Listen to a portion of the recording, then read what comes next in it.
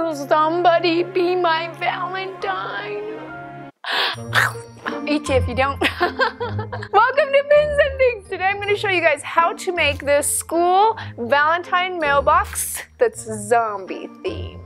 Growing up, going to school for Valentine's Day, we always had like a Valentine's exchange. So we would go home the night before Valentine's and like make a Valentine's Day mailbox and then bring it to school, and it would get filled with candy and messages and all of the fun treats and funness of Valentine's Day. So I was inspired by that, and now I want to make a heart-shaped Valentine's mailbox. So let's get started. I just have a bunch of different cardboard out of recycling. Whatever you want to use is totally fine. It's just cardboard. I also have this poster board, and this poster board is going to help me so that I can get the dimensions of the heart. I actually want to kind of make it big. I don't want it to be this tiny, dinky little box. Who wants that? Let's make a giant one. It's gotta have room for billions of candies and Valentine's gifts and stuff. This is just your average size poster board. You can pick one of these up for like 50 cents. And really, I'm only using it because it's the biggest paper I have in the house right now. But if you wanted to, you could easily tape together some computer paper and just use that as your pattern. All right, I'm folding it in half and we're gonna make our heart. Now I'm just cutting it out with scissors. So I'm not buying anything for this project. I really just want to be able to use any materials that we already have readily available at home.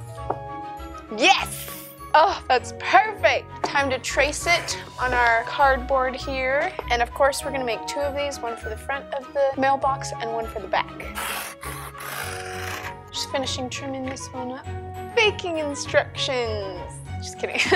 Okay, now they are perfectly even and ready for the front and back of our mailbox, and now we just need to decide how big we want it.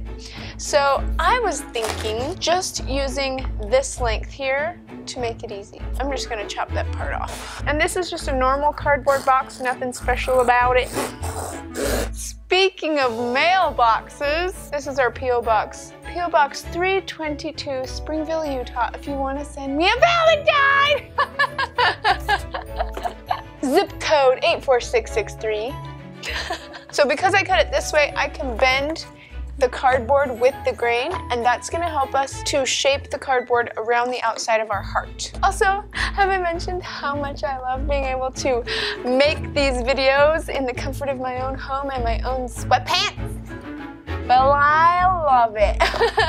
Okay, time to glue this baby together. I'm also putting all of the writing and stuff on the inside of the box so that when I do put paint on it, it won't have anything show through from underneath. And I'm just gonna do a little section at a time. I should put a piece of junk cardboard underneath this, so just in case I don't get it on the carpet. And a little bit on the inside to reinforce it. And then I'm just gonna let it sit and take my time going up the edge, giving it the right shape and gluing it together. I don't know why I keep doing that. It's just satisfying. You know what I mean? But that's right. One day later. We've got the whole thing put together, and now it's time to decorate. And I also want to make sure if there's any spots that are loose, like right here, you can kind of see that the glue didn't work especially well just right here, so I'm going to reinforce that a little bit with glue. Now I actually want to get started on the painting. These are all the pinks and reds I have to choose from. In putting this on here, I realized if I paint it white first, the pink will stand out much, much better, so I think that's what I might do.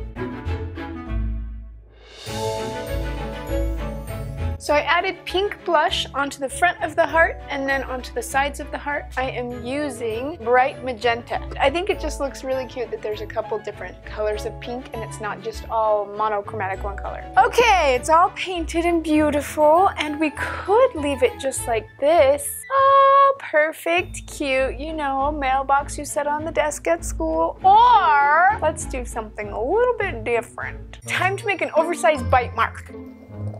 I'm just adding in some little teeth. Basically looks like a super wide flower. So I want to go at this at an angle just like I would if I was biting it. So I'm just gonna take my time and slowly cut with this knife. And maybe I'll start on this side so I'm not cutting towards myself. Kind of like them spiky better anyways.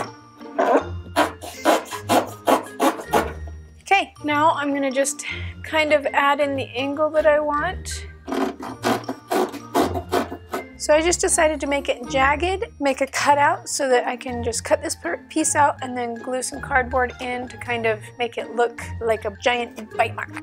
Yay! I'm so happy right now. This turned out really, really good. Figuring out the angles, and because it's just cardboard and glue, there's no pressure to get it right the first time. So I definitely just took my time, put in random pieces. I did, however, make sure that there were as many points on the bottom as there were on the top, just so that they could line up. I think it looks like a bite mark, and that's what I wanted. Okay, now it's time to paint it blood red.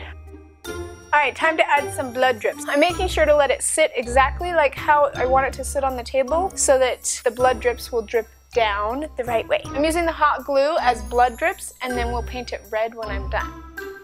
I like it because it's like 3D. Okay, to make it stand out a little bit more as a bite mark, I'm just going around the outside edge of all of the chomp mark with the black paint pen. But you can use just regular black paint and a paintbrush if that's what you have. Or probably even a marker. I'm all about just using whatever you can find in your house that you already have. Okay, I have a paint pen and I also have a paintbrush with black paint, and I'm just gonna write this on there, paint it on there so that we can make it stand out a little bit more. Also, I wrote, "Will Zombody be my Valentine?" Because that's cool. To finish the whole thing off, I've got some pink crepe paper, and I'm just going along the outside edge and just pulling the crepe paper and kind of like gathering it along the outside edge. And then once it's cool, it's very easy to just fluff it up and make it look all fluffy and frilly and girly. And I will not be putting this where the bite mark is, only where it's been untouched. And I made sure to leave a slit right here in the middle so that people can put their Valentines in your mailbox. I actually originally was not planning on making it a zombie theme, but as I was making it, I was like, this is just too pretty and perfect and I want something else. And this idea just came to me, so I decided I wanted to make it zombie themed. And I love it. So I hope you guys like this video. Make sure to subscribe if you do. Also, you can follow me on Facebook, Twitter, and Instagram. If you want to see more of my daily life, click over here. I've heard of a few people that have done it and been very glad that they did. You can click over here if you want to see more Valentine's videos, and I will see you guys next time.